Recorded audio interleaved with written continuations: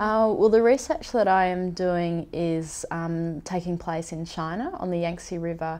I'll be living in a town called Yichang City, but I'll be focusing on the Three Gorges Dam, which is upstream of Yichang, in what was a small village called Sandalping, and is now the home to the largest dam in the world. That dam resettled, caused the displacement and then subsequent resettlement of about 1.13 million people. So that's the official figure, but there's all sorts of figures up to about 4 million I've seen that have been displaced by the project. So my research is interested in what's happened to the people who have been resettled. How have they reconstructed their livelihoods in a new location? And I'm particularly interested in the people who have moved uphill from where the dam has been constructed. So they removed all of the cities, the villages that were in the path of that construction. And people were moved all over China. Initially the plan was to move people uphill, but the carrying capacity of the area is such that they couldn't support that many farmers and that many new urban dwellers. So people were moved to Xinjiang and to Shanghai. So this is the first longitudinal study of this population. It's also one of the only longitudinal studies of a resettlement population. There's one other that I know of that has been followed over a number of decades in Africa.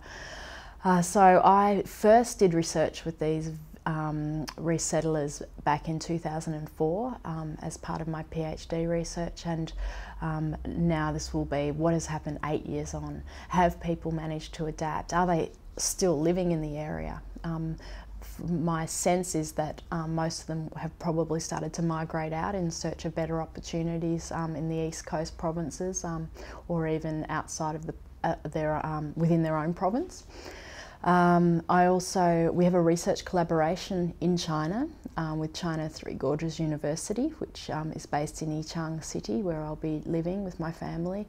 And with a team of students, we'll be going out to survey as many of the people from the last survey that we did as possible, if they're home.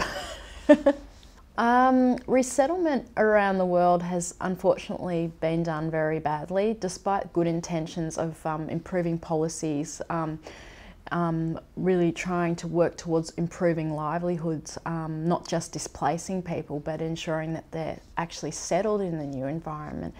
Usually it means that people are impoverished through the process. So the aim of my research is to look at a longitudinal outcome and to understand what's happening with the resettlement beyond just the project cycle, which is when normally any sort of monitoring would finish.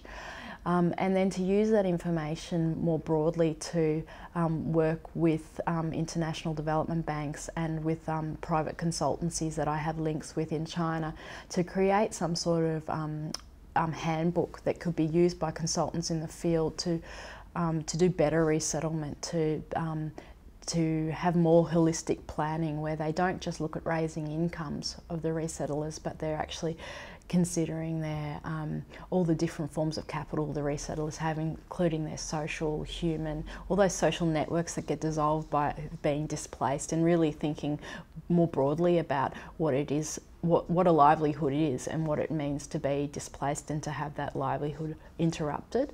So that's probably the main outcome, I suppose, of the research, and that will really be a part 2 of the research, because I'll spend a lot of time with these organisations creating something that's also useful to them in the field and practical, because at the end of the day these are planners that need to go out there and work out how populations can move so that they can construct these projects.